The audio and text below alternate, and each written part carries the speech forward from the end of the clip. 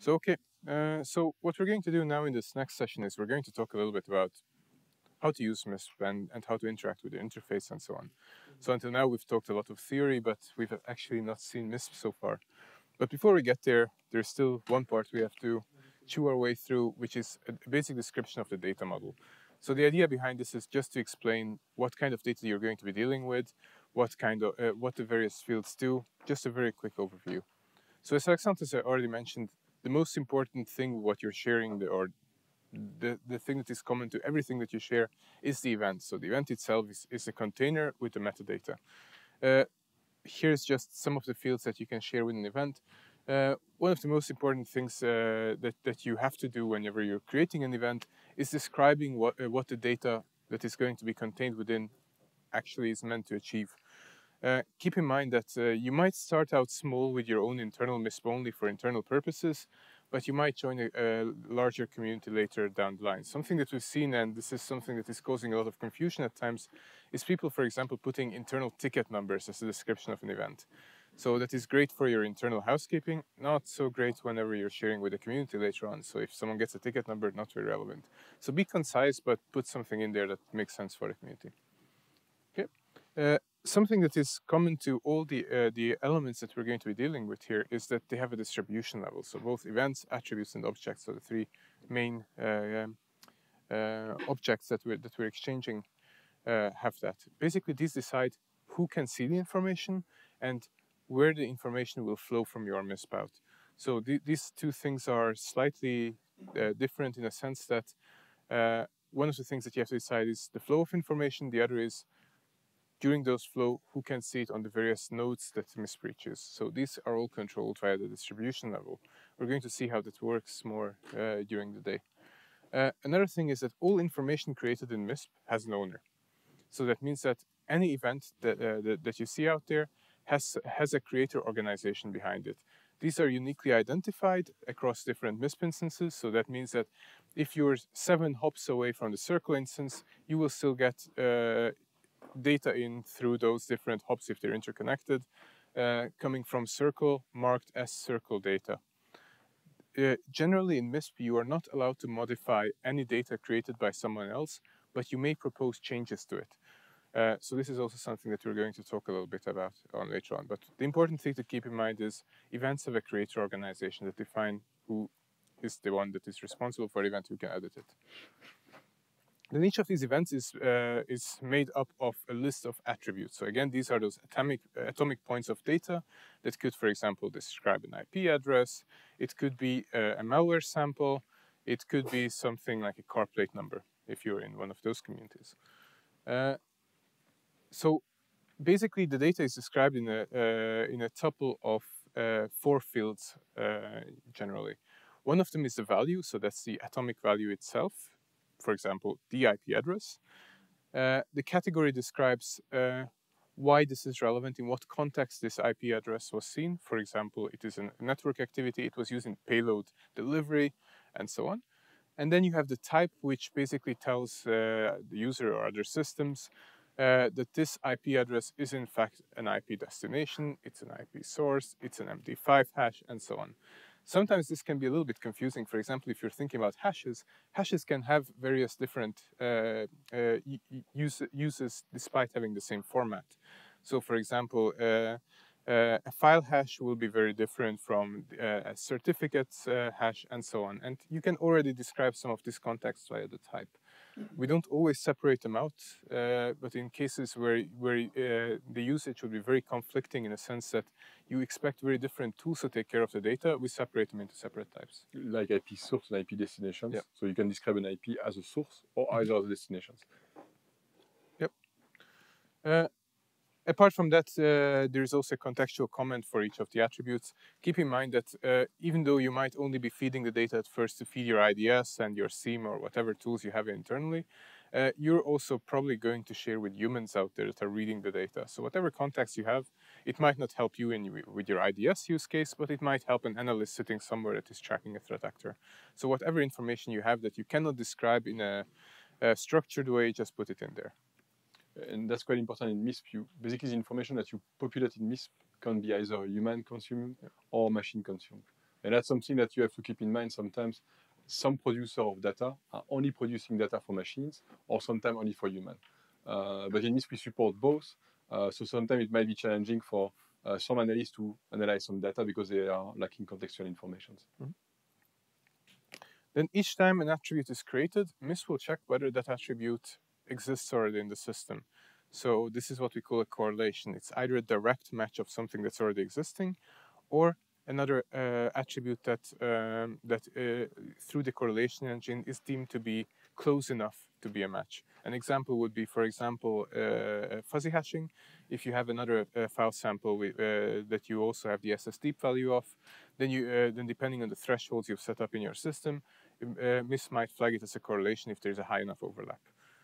Same thing with, for example, CIDR blocks. If you have an IP address and an IP range, and the address is within the range, it will create a correlation in that case as well. Okay. Additionally, this is something that Alexander's already touched on before. With this whole collaborative aspect, one of the things that we tried to do was being able to circumvent this whole ownership question of events. So even if you don't own an event, you should be able to add something to it and say, okay, I have additional information. I would like to share this back to the community. And this is where this proposal system comes in. So if you look at the graph itself, it looks very similar to an actual attribute. And the reason for that is that it's basically a blueprint for an attribute to be created or for an existing attribute to be modified. So you can either attach a proposal to an event saying, I want this event to have some additional information that I have found, for example, in my network, through my feeds that I'm subscribing and so on. Or you can say, I see that you've published this information, some of it is incorrect, could be further enhanced, and here are the proposals to modify those existing attributes. One of the most typical use cases for this is basically just saying, okay, this is a false positive, just get rid of the IDS flag on this one. I don't want you to basically pollute everyone's networks with this. Or for example, you have a report from an antivirus vendors containing a list of IP addresses and one is mistyped from the report. And then people propose a change to this typographic error. It could be something like that, or it could be something that that your automatic processes basically picked up as a mistake. One of the most typical use cases is you're just encoding PDF reports that you get from vendors quickly, and you accidentally put the vendor's URL in there as well, which was somewhere in the report referencing their own site. So if you have that in there, that's of course not an indicator, even though it was indeed in the report. So that's a false positive in that case. So stuff like that happens. Yes? Does the original creator of the event need to do any additional steps to make sure? So to be able to do that, you need to make sure that you get the data back in your own MISP. Exactly. So only a feeder or people are only doing a read-only of you. Yeah. Then they will never get it back, indeed. So it's a very good point. So you really need to be within a community where you can reach out to the creator organizations, indeed. Yeah, and for example, indeed, if one of the links in the chain got the information through a feed, for example, which is read-only, then there is no way to convey that message all the way back to the original creator. Then it cannot be acted upon. Will other people then still see the proposal? Yes, everyone sees a proposal. Yes. Exactly. Yeah. Yes.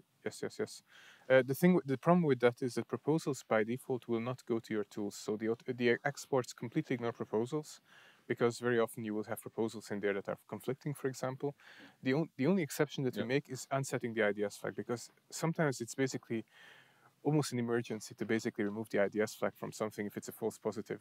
So what we do is you have a system setting in MISP, and you can say any proposal that you get in an attribute that says unset the IDS flag, I want to adhere to those and just not push it to my devices.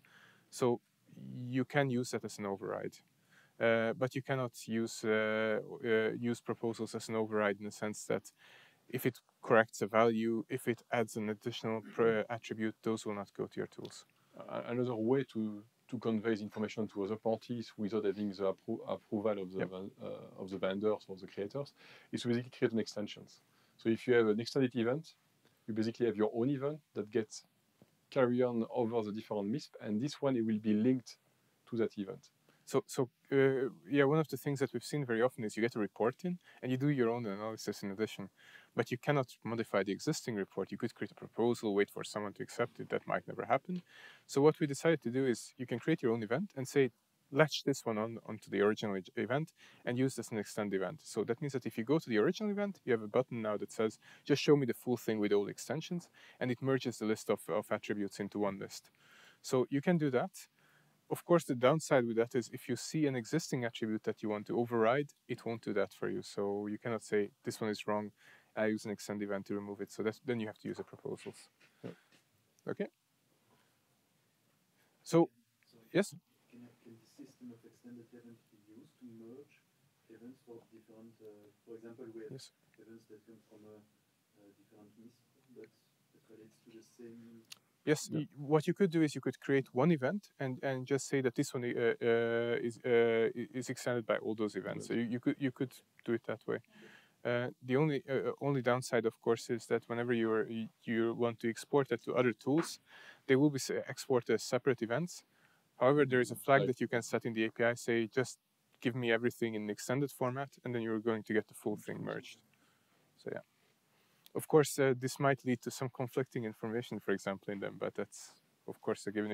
It's a good point because you can either use it for example, you have a report from a third party that you want to modify, but indeed, if you have different tools and you want to combine them, it works too.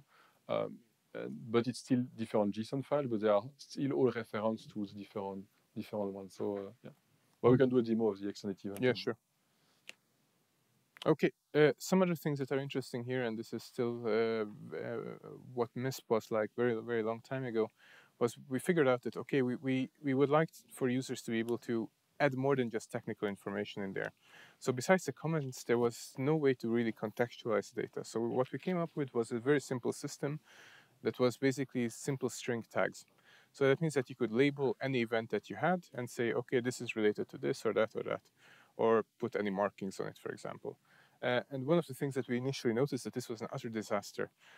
We expected people to, for example, put TLP tags on events. And what we found was that human creativity has no bounds. You can write TLP green in at least 7 different ways, with a dash, with a double point, spaces, and so on. So we figured, okay, this is not something that we can live with for a very long time. So we came up with this whole taxonomy system, which is basically a blueprint system for different tags. That means that if you want to describe TLP, we have a TLP taxonomy, and you can just take the label from that taxonomy and use that. We still allow for free text tags in addition to the ones coming from taxonomies. We see some use cases, for example, if you have an internal tool and you just want to tag something to be fed to a different tool and use as a filter, by all means create a tag and use it. But for anything that exists in a... nowadays, if you look at on one of our communities, 80% of the tags are coming from the taxonomies. Yeah. So we see that people are commonly switch over from using free tagging at basically selecting the tag from the taxonomy. The free text tags are really becoming the edge case. One of the things that we also encourage users to do is, if you cannot describe what you want to do via the taxonomies that we have, propose your own. Either use it then internally and distribute it out of bound with your partners, or share it back to us, to the larger community. When you're going to take a look at the taxonomies that we have, you're going to see that we have some very specific ones for certain communities in there, because we want them to be able to distribute it via the standard channels to their users. That doesn't mean that anyone else outside of them will use it. If you're an administrator of MISP, you're going to see how you can basically drive the contextualization process within your community by enabling and disabling certain taxonomies. So we're going to see that during the administration part. Then this is the more up-to-date version of what our data model looks like. Besides taxonomies, we've gotten a whole new system called galaxies, which allow you to basically also contextualize data like you would with tags and taxonomies, but to also provide metadata along with it. So for example, before what people were doing is, if they wanted to describe something that was related to APT29, they put the APT29 label on it, which was fine, but if your partner receives that and has no idea what APT29 is, then they're in a bit of trouble there. So what we try to do with Galaxy is having a massive standard library of things that you can describe. So we have a massive threat actor library with synonyms, suspected country of origin, references to articles about them and reports about them, and so on. And then instead of just assigning the label, you're assigning this full object that exists out there. You can, of course, create your own. So they're basically JSON blobs that you create, but then you need to share it out of bound with partners. we have often questions, when should we use tags and when should we use galaxies? It's very easy. If you can express it in a tag, use a galaxy. That's basically it. So tags are basically simple key values, and if you cannot express it as a simple key value, go for galaxy, and then you can express meta information and stuff like that. So you have a lot of examples, but extending it is very easy. You can just create your own files and just add more information. And some of these galaxies are coming from local communities, for example, that are asking for certain things that they can express.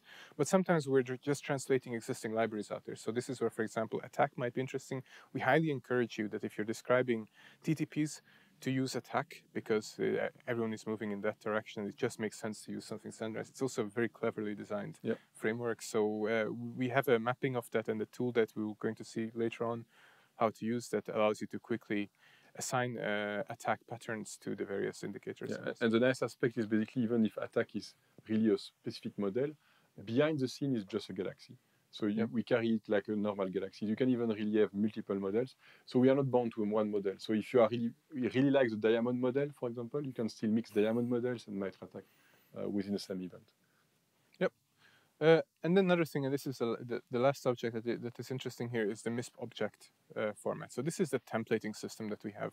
What we found very often was that the more complex the information that we were getting into MISP via sandbox, via detection tools, and so on, the more of a difficulty we had to separate the data out into its own clusters within an event.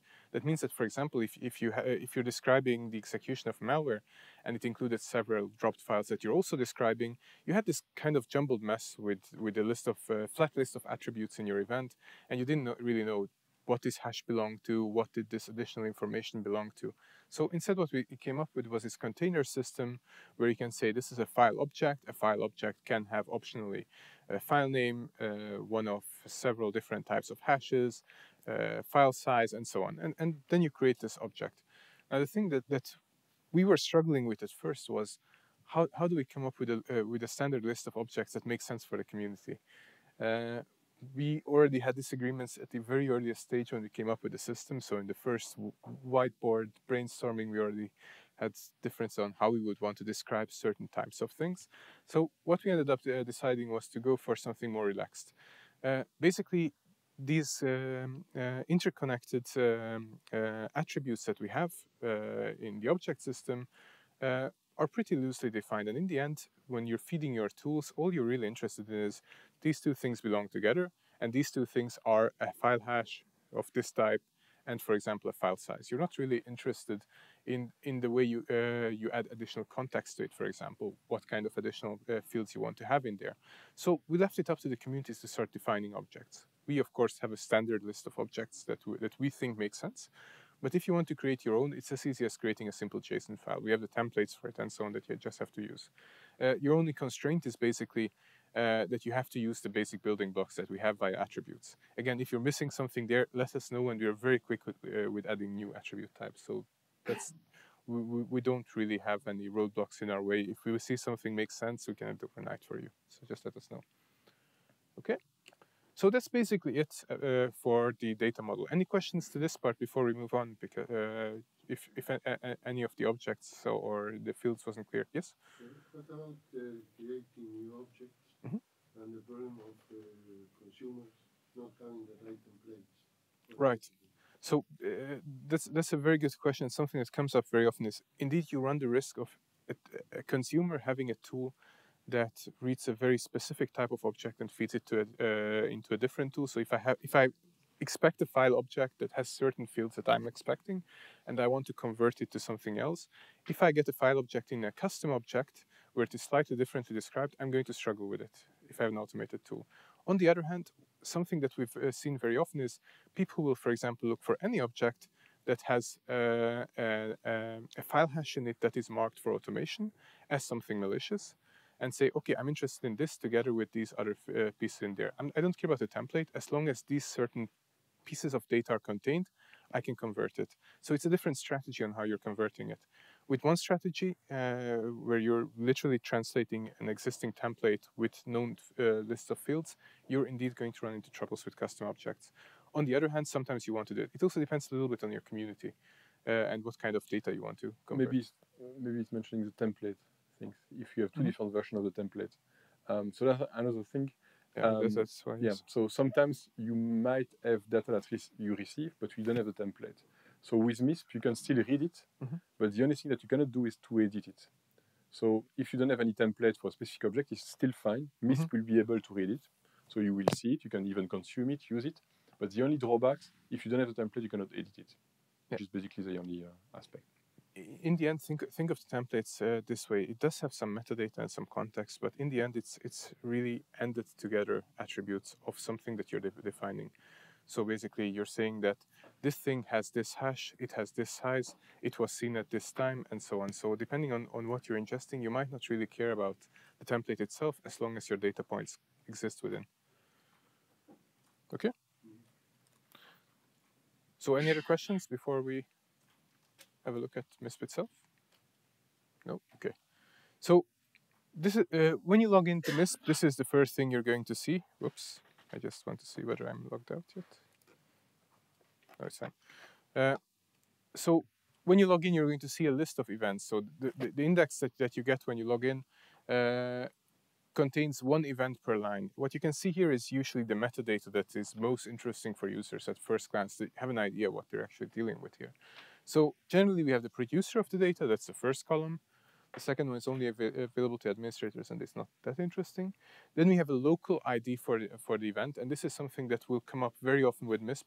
Most objects in MISP have two IDs. One is a local ID, which is a numeric incrementing ID, and the other is a UUID.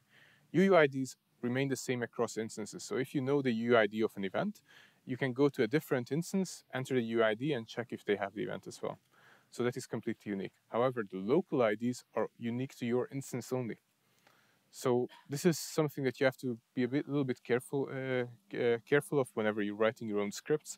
If you, for example, want to just aggregate data from 5 different MISPs, it's better to deal with UUIDs than with IDs. On the other hand, it is much easier when you're interacting with humans to talk about a simple numeric ID, and I have a much easier time telling Alexandre, for example, to look at event 11,500 than reading out this UUID and waiting for him to actually find the correct one.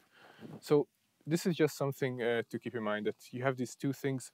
All of the actions that you can undertake with an event or with an attribute or an object can be done either via the ID or the UID. So if you're looking at the documentation of the API and you see that there is an event ID field that expects either the local ID or the UID, and both will work. Okay. Apart from that, we have a list of tags and clusters here. So here we have an example of an attack pattern.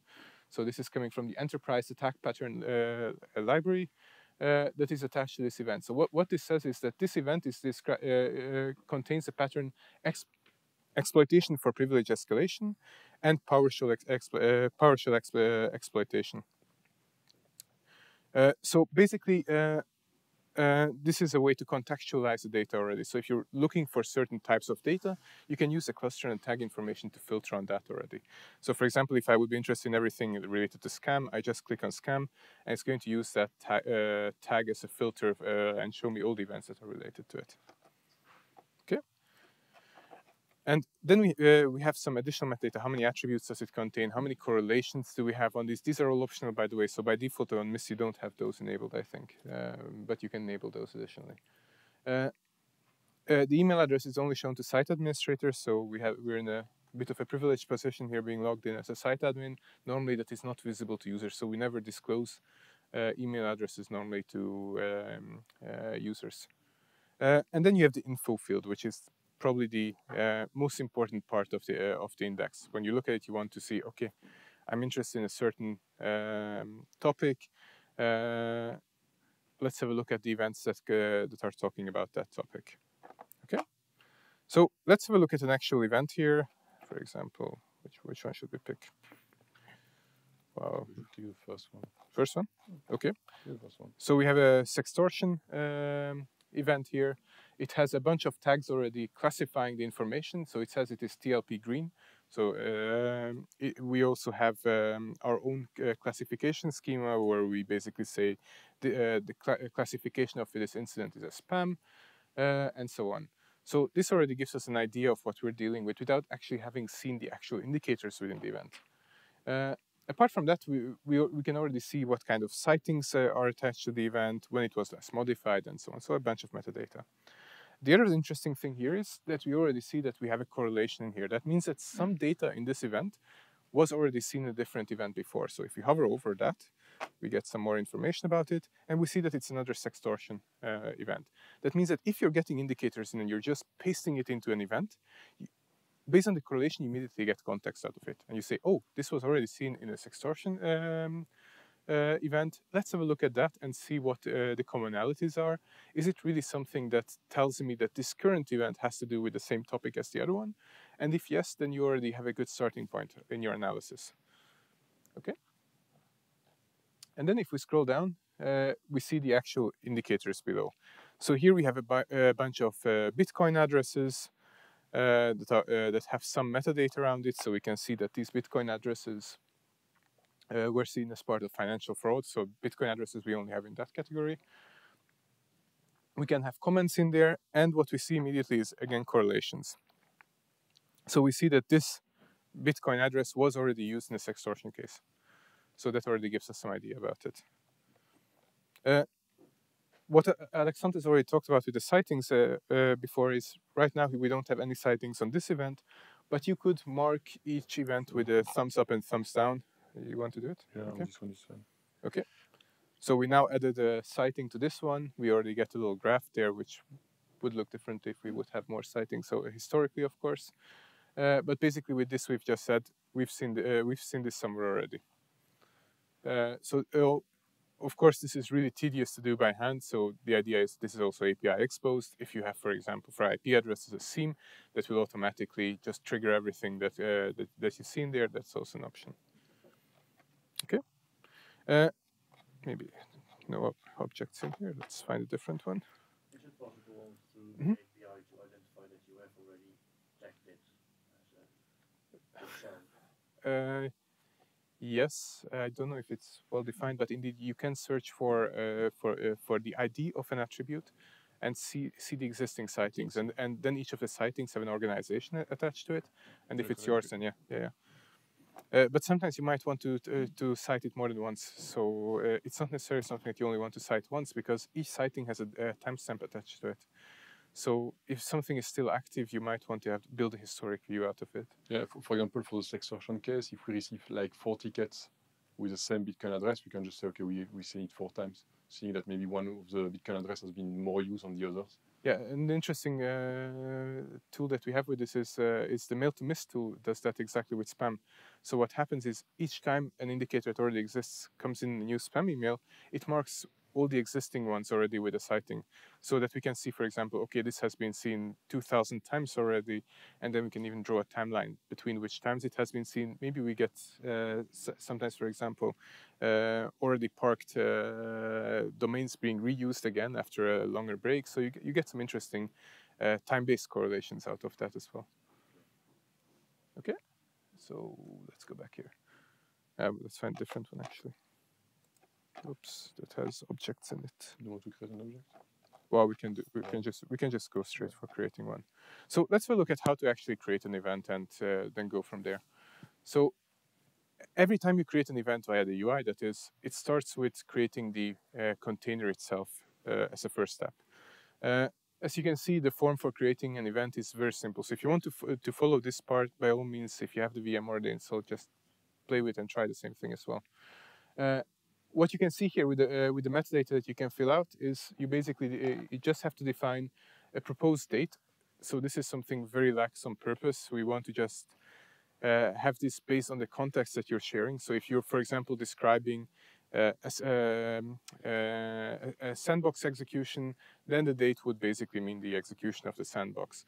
However, in some cases, the date might mean something different depending on what you're describing. So, as an example, you receive a report from an antivirus vendor, and you know that they basically did the report based on an incident that they analyzed like 2 months ago. Then you set the dates 2 months ago to be sure that you have basically the timeline of the event. Yeah, this is something very loose, and basically it's just supposed to deal as a first guideline of if you're dealing with something very old or something recent. It's not the most accurate measure either. Then you describe the distribution. We're going to talk a lot more about this in the near future, but basically something to keep in mind is MISP has two different systems for distributions. So this is the field that defines who gets to see the data and who gets to receive the data. One of them is basically based on distance, saying only I can see it, everyone on my current instance can see it, everyone on all directly connected instances can see it, and so on and so forth. So that's the distance-based one. And then the other one is basically a distribution list. That's something we call sharing groups. These are reusable groups that include a list of organizations that are involved in the sharing, along with a list of communities that are involved in the sharing. So you can use either of those methods depending on what you prefer. So in some cases, you might want to be very restrictive and say, I only want to exchange with 3 other partners that are out there because they were involved in an incident and I don't want anyone else to know about it. You can absolutely do that using sharing groups. Or you might want to say, everyone in, for example, this community should be able to see this event, and you can use the distance-based distribution method. Then we have 2 fields that are a little bit subjective, of course. One is the threat level. This is a highly debated field because what may appear as low to someone might be a very high threat level to someone else. So it is. Yeah, and technically this kind of information usually should be conveyed through Galaxy, through tags and so on. So it's there for historical reason, but it has not that much meaning, I would say. Yeah, if you leave it all on undefined and just describe it via tags and galaxies, I think everyone's better off anyway. Yeah. The analysis level, this is more of a courtesy field saying that I'm still working on it. Don't consider it as final information. I'm just at the initial part of my analysis. I will add more information, but it's also one of those things that is not that important. Now, this field after it is the most important part, event info. This is where you're describing what you're dealing with here, and again, this is very. This might seem like something very straightforward, but it is where we have the most issues when people are starting out with the sharing. Again, anything that is internal references and so on, not a good idea to put in there if you're going to share the event. Another thing is be concise. So, the reason why we've made that field so small, it used to be much bigger than that, and it was a text field where you could paste entire essays in there literally, was we had the issue of people putting technical indicators in there. Keep in mind, if you put any technical indicator in a text field, it will not be parsed, it will not be sent to tools. People can still read it, but they won't be able to use it directly. So make sure that this is really just describing the intent of the thing. The other thing is you might be interacting with different types of communities where they have a different understanding of what you're doing. Please make sure to be as universally understandable as possible here. So if you have a secret squirrel club lingo that you use, if you're going to share it out with the wide community, it might not be a good idea to use that. So just something to keep in mind. The extended events we're going to see a little bit later on. If you want this event to be attached to another event and say this one extends the information contained with another, this is where you would put the local ID or the global UUID of that event in there. So let's just create a small test event that is only visible to our organization so we don't spam the actual live instance. And create our event. So now we have a barebone event created. This one has some metadata pre-filled based on what we've just done, and it has absolutely no attributes or objects or anything contained within. This is your starting point. This will already warn you, this event has no attributes. Please don't publish it because you're just sending an empty envelope out there. To populate the event, you have a lot of different tools. So as Alexandros mentioned, we're trying to cater to very different types of use cases and very different types of users. One of the things that you will very often do is indeed get a report in and just try to encode it as quickly as possible in MISP. So this is where you have the free text import tool. So if you go to populate from and then click free text import tool, you get this little text field where you can paste whatever text blob you have in there, and MISP will try to figure it out what it's dealing with. So for example, I have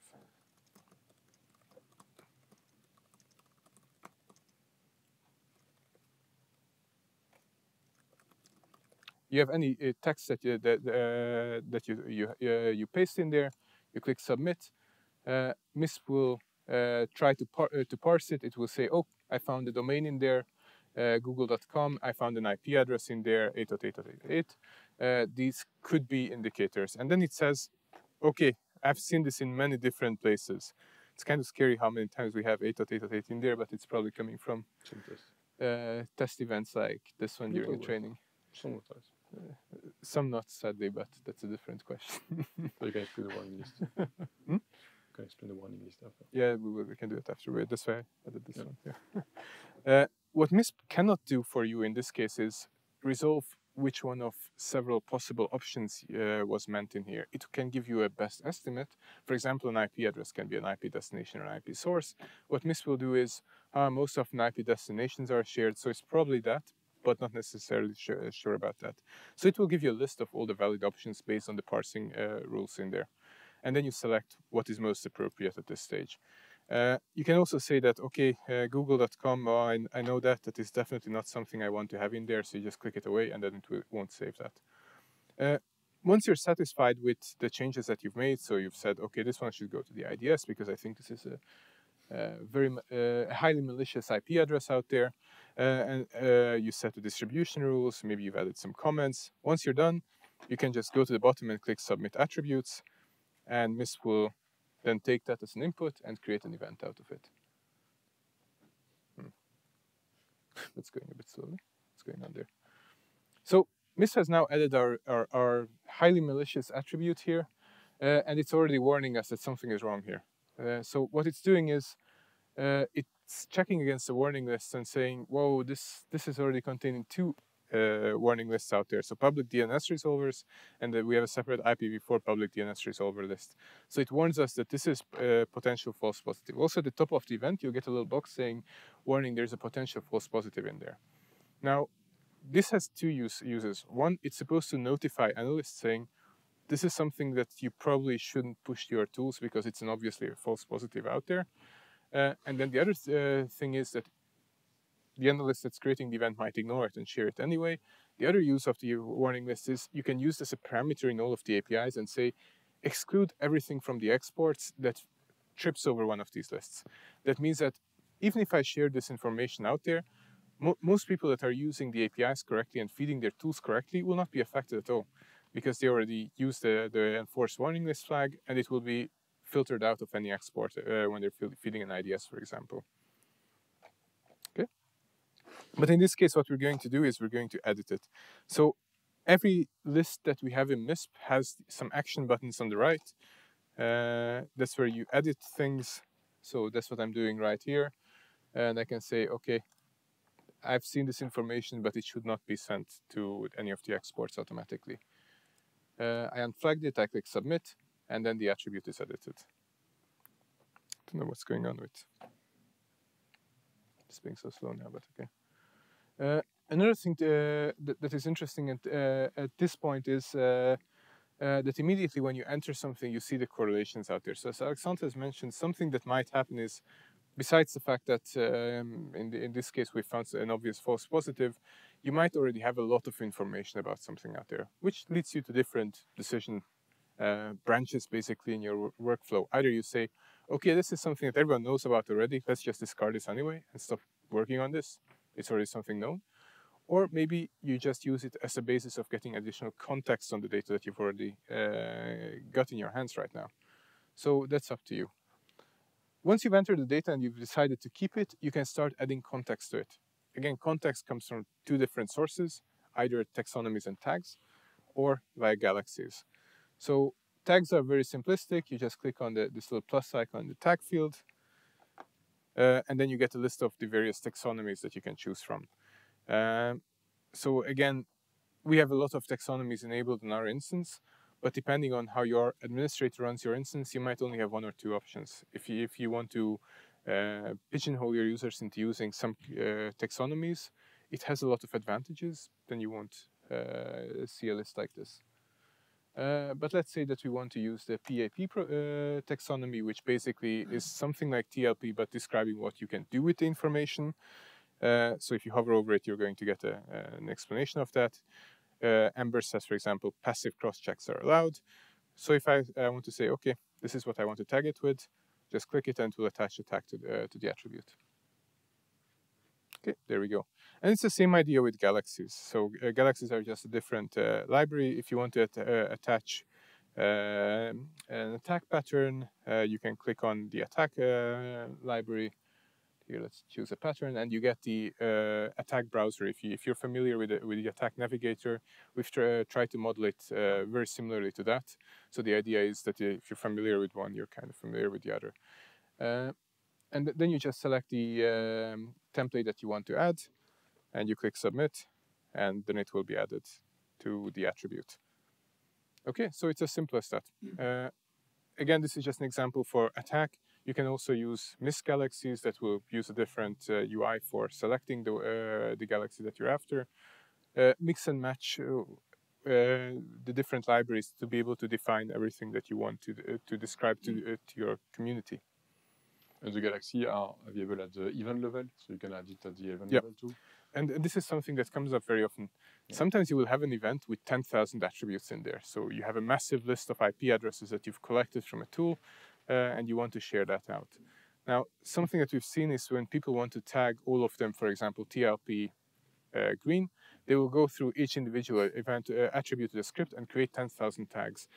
Please don't do that. By default, everything that is tagged on event level is assumed to be inherited by all the attributes contained within. So if you mark an event TLP green, everything within is also thought of as TLP green, and the filters will work that way. So when you have the decision of either tagging on the attribute or event level, always consider, is this the exception within the event, or is this something that defines all the attributes in there or most of the attributes? If it's the latter, do it on the event level instead. Okay? Right. So now we've seen how to add attributes the simple way via the free text import. Of course, the downside of this is that it's not some massive AI sitting behind it figuring out what all those indicators are. It's a very simple algorithm actually that runs a bunch of regex checks against it. So there is no black magic behind it, and sometimes it will miss stuff. So if you want to have more control over what you're inputting, you can input attributes manually. Just click the little plus button here, and you're going to get this interface up here where you select the category, you select the type, and so on. So you have the most control over this interface. Of course, it's also more tedious. It takes more time. If you have different IP addresses, domains, and so on to add, you have to go through the same form several times, paste all the values into the field, add it, and so on. So it's a question of having more control versus being faster. Depending on the use case, you might use one or the other. It is very simple to use. You have a list of categories. If I want to describe another IP address, I just select the appropriate type and the category. Keep in mind, some types only exist in some categories, so not every type is available in every category. Of course, you cannot describe Bitcoin for payload installation, for example. Makes sense. So just adhere to the rules given by the system. Again, you can set the distribution level, and then you can enter a value. Now, something that comes up here very often, and we see some frustration with the system, is people adding IP addresses one by one and having to go through this whole thing over and over. There is a batch import button, and then you can paste a massive list of IP addresses here, for example, all lines separated, and it will count each line as a separate value. Okay. Again, IDS flag, you can set it or not, depending on what you want with the attribute to happen. And maybe a small note to take here is that thing on the bottom there, which is a GDPR notice. So this is an optional feature that you can enable. And then GDPR is just the first library we have for the notification system. You can write your own. So if you want to, for example, write a notice list for, that warns users if they're inputting any financial indicators in there, to be careful before inputting that. Just check with your manager if you really are allowed to share that information. If you want to write anything like that, it's again a JSON file that you just populate, and the MISP will just read and use it from that point on. And the file is based on rules, depending of the type, attribute, and so on. So for example, if you change the rules to attributions, for example, you'll see that basically those might contain personal information. And then you have a different notice depending of the type of attribute that you have. And like I just mentioned, it's basically a JSON file with rules, and you can create your own, and you can enable some parts. So if you are not bound to the GDPR, but you can just remove it, but you can add the additional one. Yep. And once you're done, again, you can just add your attribute, and it will create a new attribute for you. Again, warning us that this one is hitting on a warning list for the same reason as the previous one. Proposal for this one. You can make a proposal for this one. Indeed, that's a good idea. So what happens if you see something that you disagree with in an event that is coming from someone else? We're again in the fortunate situation that we're logged in as a site admin, so we can use all the functionalities of MISP. That means that we can directly edit what we've just created, but we can also use it from the other perspective and propose a change to it. So we're going to just do that, and instead of using the edit button here on the right, we're going to use the propose edit button. If you click that, you get the exact same interface as an attribute edit, but it's an add proposal one. So we're going to say, okay, just remove the IDS flag from this one and propose the change. Okay, and what happened now is we created a proposal. So that's that orange marked thing. The bracket shows us what it is proposing to modify. If there's a proposal that is just a new attribute to be proposed, then you won't have the bracket around another attribute around it. What this tells us is it's exactly the same attribute as what we have in the original, but the IDS flag is set to no. And then you have the option as a user of the creating organization of this event to either say, I disagree with this or I agree with this and accept it. If you disagree with it and you click the discard button, it will delete the proposal. And it is basically left as a soft deleted element in the database. However, if you accept it, what will happen is the proposal gets deleted and the actual attribute gets modified. So in this case, we've removed the IDS flag from the original. Okay? So can you get a list of proposals for your... Sorry? Can you get a list of proposals for your organization? Yes.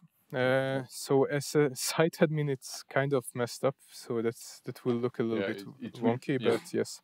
If you click on this little mail button on top, then you have the different notifications here, and one is the proposals that you can see. Now, this is a little bit tricky because we see all the proposals since we're site admins, so we get a massive list. They're not necessarily all proposals for us. But if you're logged in as a normal user, you will only see the proposals that affect you. Does it go to proposal to create an IC that you guys want to propose to? Did other people in my organization see that, or is it just me? No, it's per organization. Yes. And actually, so it's something important for each event is basically bound to the organizations. Yeah. So that means the whole organization will see it. So it's not bound to the user.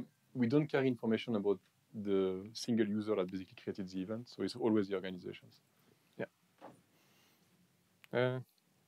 Yeah, indeed. That's a good point. But for proposals, they're also visible to everyone.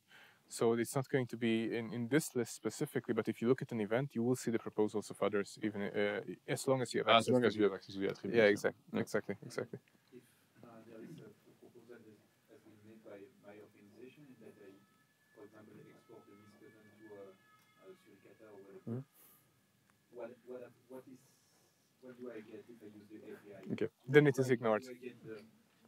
So by default is ignore. So that means the proposal itself will not appear, except in one case. The one that he mentioned previously, we have parameters in MISP saying that we automatically remove the IDS flag if there is a proposal to remove it. So it's just a parameter in MISP. But indeed, the downside with proposals is indeed if you're exporting to your IDS, even if you've created a proposal and you've added something, you've modified something, it will not go to your IDS. So if you want it to go to your IDS and you want to attach additional information to someone else's event, use the extended event functionality, because that one, those are actual attributes that are used for the automation. So it's basically that's a decision that you have to make whenever you have additional information or want to correct something. Do I want to create it as actual data right away under my name, or do I just want to create it as a proposal under, for example, Alexandre's name or his organization's name? But in that case, I have to wait for him to accept it. So it's... Yeah, proposal is, I would say, kind of edge case usually for changing. Yeah. So usually use extended event, but if you really want to basically tell the others that there's something wrong, that's usually the proposal. That's a huge advantage of it, is that it's also kind of communication with whoever created the event, because if you create an extended event, they will probably get it as well, but not notice it. But if you create a proposal, they will see it as a message. They will get an email about it saying, hey, there's a proposal to something that you have created. Probably should look at that. So it might make sense to create both, actually, to just create a proposal so that to notify the other party, but also to create an extended event to have it in your IDSs directly. So yeah. Okay. So let's go back to our little event, or you want to? Just asking 5 minutes. Okay. So we now talked about two different ways to populate it. There is one edge case that we barely ever mentioned, or didn't for a while because we thought nobody was using it. But in some organizations, you have a lot of people that are working in help desk, for example. They're going to get emails in that they might want to share with their security team. And they will not necessarily have the necessary know-how on what kind of information should be shared, how it should be shared, what the different types and categories are, what the IDS flag is. So they don't have the means of sharing the correct information. It can be frustrating. So we have a small system that you can use for this use case, which we call the templating system. So these templates are generally created by an administrator. So they say that we expect users at our help desk to fill out this form where we describe each field, what they should put in there, and then they can, based on the use case that they're describing, just go through a simplified form. An example that we can use here is a phishing email. They get a phishing email in. They can use a phishing email form to just fill out the various fields. So here it says, for example, from address, the source address from which the email was sent. That's pretty straightforward for someone to just paste in there without having to know what category this would go into, what type it would go into, whether the IDS flag is set, and so on. All of these things are baked into the template itself. So you remove the decision-making process of contextualizing the information, and you hand it over to whoever creates the templates. So this is just something that you can use. Initially, we were just using it as kind of an internal gag because we thought it was a completely failed feature. And we just mentioned it briefly at trainings, and then we went to an organization where they were religiously using this feature. We were like, okay, so it has its purpose apparently. So I guess it also depends on the size of the organization, the number of people that get rotated in and out, so it has a lot of different aspects to it. If you want to go through that, just fill out this form, and then you're going to get all the attributes created. The good thing with this is that you can, first of all, write clear text to the users and describe what is expected of them, how to find that information. You can put that information into each of the different fields in there, and what is mandatory and what is optional. So all of this is up to you when you're creating the template. Okay. Is there potentially a validation process behind it so that you can have somebody who says, okay, yes, I'm happy with what's in there. It is actually allowed to be shared. Yeah, very good that you asked because I completely forgot to mention it. Yes, indeed. So generally, whenever you create data in MISP, it is not used by any tools. It is not shared. It is kept local, and that is this published flag here. So the idea is that whenever you're inputting data, you're generating all of the data that you want to share out and that you want to feed your tools with, but it is not acted upon until someone publishes it. Now, if you want to have internal processes where you want to have a senior member of your team review the data first, you can decide to hand out different roles to different users. So MISP has a very extensive role-based access control system where you can say, this user is just a regular user that can create and view data, and this user can additionally publish data. So you can separate those two aspects. And then you have your junior analyst that can just create the data, and the senior analyst does the actual publishing after vetting the data. So you can absolutely do it this way. So for example, people in the help desk could just create a lot of events using those templates, and then someone reviews them and decides, okay, this is ready for publication, it can go out. So what is the difference between a published and unpublished event? All users of an instance can see unpublished events. They can see it, so they can read the data. It will not be synchronized out to a different instance. So if you have an internal MISP instance, anything that is unpublished will stay invisible to everyone on the outside. Except that it is not going to any of the tools. And something that we will talk a little bit later on, it is not going to the 0MQ pub sub channel. So this is something that might also be interesting. If you have other tools that are hooked into MISP via pub sub channel, they will not receive the data until it is published. Okay? We talk about delegations. Maybe I can do it. Sure. Look at Attendee because there's questions. Okay. So the thing is, when we talk about publishing, we talk about the delegations. You see that Andras select organization only. So that's meaning that the distributions will be limited to your own organizations. In the case that you don't want to share the information to everyone, you basically create your own event with the limitation to your organizations. But maybe you want to share it to third-party organizations. So what you can do, you see that you have on the left side the delegate publishing. So this one only appears on information that was never published as a different distribution than your organization only. And this one is a way to delegate the publication to a third party. And then you can select an organization. I'm taking this one, for example.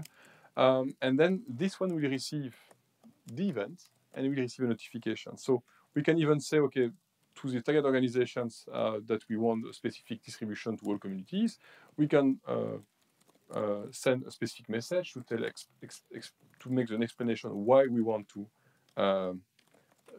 delegate it. And then you see that the delegation request is outgoing. So CIRCL has requested that igloska.eu take over this event. And igloska, what you will receive a request of delegations that an organization is requesting that it be distributed to everyone. And then you can do an accept or a discard. Accept means that basically all the initial event is completely removed and a complete new event is created on the name of the new organization, target organizations. So it's a way to basically pseudonymize a sharing of information to that one. But this one will only appear if you have only your own organizations as distributions, because it's a bit silly to distribute information that was public at one point and then send it back as something that is basically under a different name. I will just discard it, so like that it's not accepted. Yes, I want to discard it.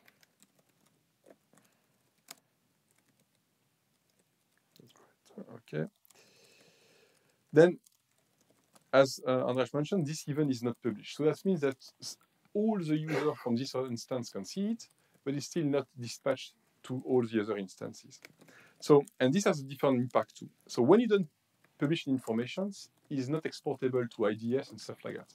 So if you, for example, go and download as, what do you see? You can still export it in different formats, but those ones are just formats that are, you can use to transfer information and so on, but it's not used as production information. You can, for example, get the MISP JSON format automatically. A side note to that, if we go back to the event, and if you append at the end of the event the JSON, you'll get automatically the JSON format of the event. It's very handy, because what you can do with that, you can basically take over the JSON files, go to another MISP, and import it back as is. You can even directly see the format. You can see how the format is described. The format is completely standardized. But it's and this kind of approach works on every interface in MISP. So if you go to the statistics page of MISP, and we can do that, go on this one. Yeah.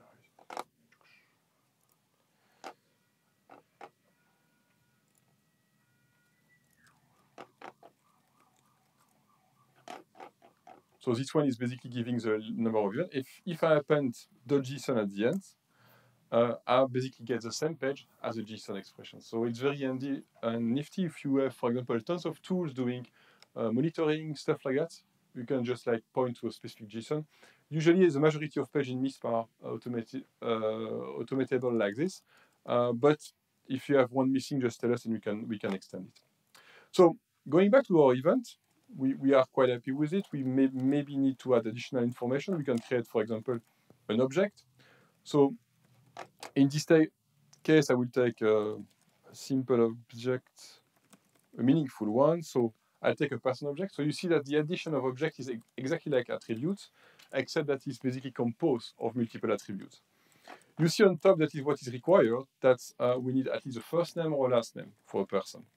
So I take a first name, I will just try John. Here's the last name. That's basically it. And then I will submit. So MISP will basically show me that all my object looks like. I have a gender that is set by default, last name, first name, and I just like say submit. So what you will see in your event is basically this object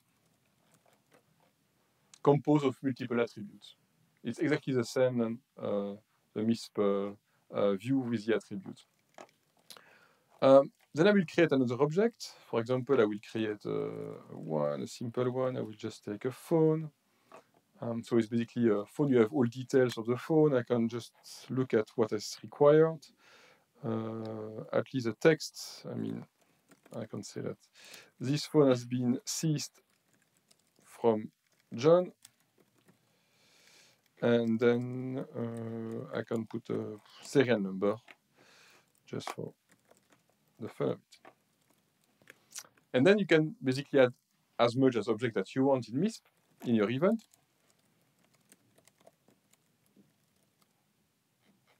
And you see that now that you have those two objects. So now what you can do with it is you can basically do reference and cross-reference those objects so you can create relationship.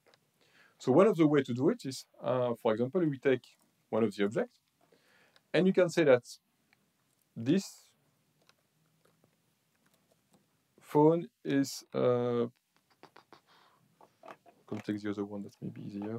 I'll take the persons and I will just say that they are using this phone.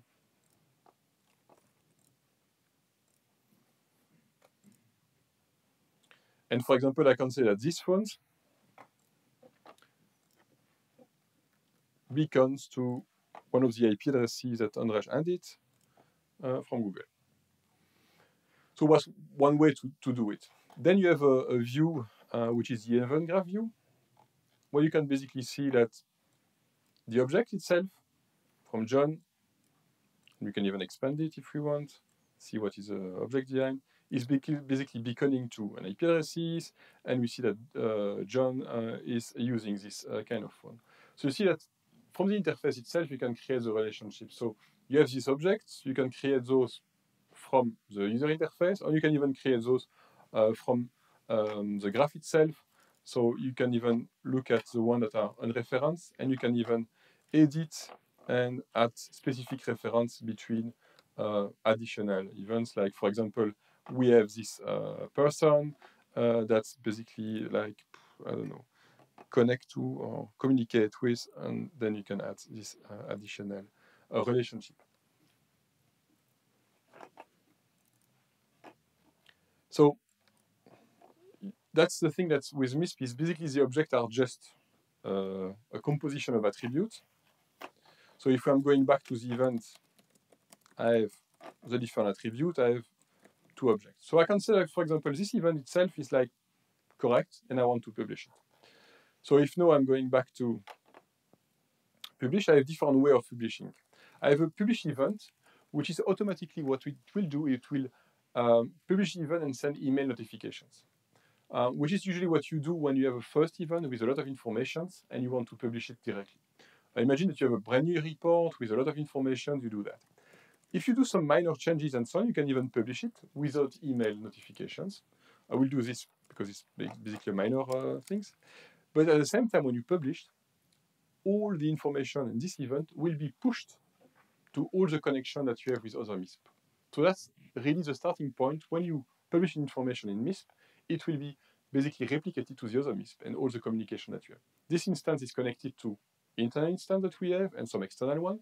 And depending on the distribution level and where it's going to, it will be pushed to the different MISP instances. Did you talk about the tag filter? We'll do afterwards. Okay, we can do it later. Okay. Yeah. So then that's the thing that is basically published afterwards. So the thing that is quite handy, and I think we have to talk about it too, it's basically if you create a new attribute, creating a new network activity with an IP destinations. I create one with, again, not a very clever one, but with IDS flag. And you see automatically when you edit an event, the unpublished flag is, so the published flag is basically set to unpublished, meaning that the information needs to be republished. So everything that needs is changing the event will set the unpublished flag. Same with taggings, for example. You might have, for example, adding tags, and then you have the unpublished value set. So if I'm publishing it again, it will do again the same stuff. So that means it will synchronize with other MISP instances. It will push information. It will get updated, and so on. If I have other MISP instances pulling data from me, those one are new events, and it will be gather.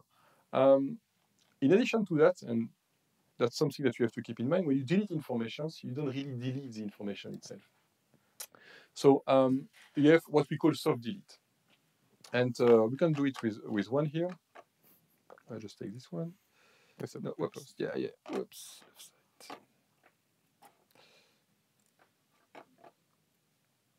So, and this one is very important because some people might do mistakes sometimes. Could happen that you basically create an attribute containing very sensitive information. And you did a huge mistake. You publish it, and it's distributed on all the MISP instances. So you want to delete it. When you do a deletion, by default, the deletion is just setting a flag that this attribute is deleted. So meaning that if we go in the quick filter tab, we see that included deleted attribute, we still see this attribute. Meaning it will be synchronized and it will be soft deleted. So we have an option in MISP that you can enable where you basically mangle the value itself. So the delete things is still deleted, but the value will be removed from the event. Why we do that? It's to basically keep a state when we synchronize that specific attributes are deleted. If you don't do that, you don't have this state of being deleted. If, on the other hand, we permanently delete the attribute, that means this attribute will be deleted. On the other hand, if you have a soft delete, you can even restore an attribute. So it's basically unsetting the delete flag, and you get back your attributes. So don't forget, when you delete something, the first step with MISP and the synchronization and so on is basically we just soft delete and tell the user that this attribute is deleted. There's a protective measure that you can enable server-wide, which basically says that if an event has never been published, it will hard delete by default, so that you can catch something before it went out and block any mistakes. Something to keep in mind also here is, I don't know if you mentioned that there are two ways of soft deletion and depends on your server. Soft deletions by default just send out a flag that it has been deleted. However, there is also one that also mangles the data. Yeah. You mentioned it? Yeah. Okay. No worries. Never mind. Yeah. So then something that is quite important, because when you have an event, you might have a lot of attributes. I was just playing with a quick filter tab where we basically select included deleted event. But on the other hand, you can even basically just look at it for the things that are like, for example, correlations, proposals, and networks. So if you have a lot of events, we can select the subcategories. So for example, I don't care about all the objects that I have. I just want to see my network indicators, and I don't want to see anymore the individual. It's a bug. Mm-hmm. You can't unset it. Yeah, interesting. Mm-hmm. Okay, can you feel the response? Yeah. Okay, first bug found. Usually it's faster, but okay. So, and that's very handy. For example, like proposal, if you have outgoing proposal, and if you have like I don't know 2,000 attributes, you just want to see the proposal, you just do a quick filter. Something else that is, I think, quite useful when you start to have a lot of correlations and you start to navigate through all the different attributes and correlation and different events, you might get lost. You know the story when you go on Wikipedia, you start on one page and you end up on Marilyn Monroe page. It's basically the same kind of thing with MISP, but what you can do in MISP is, if you see here a kind of navigation span.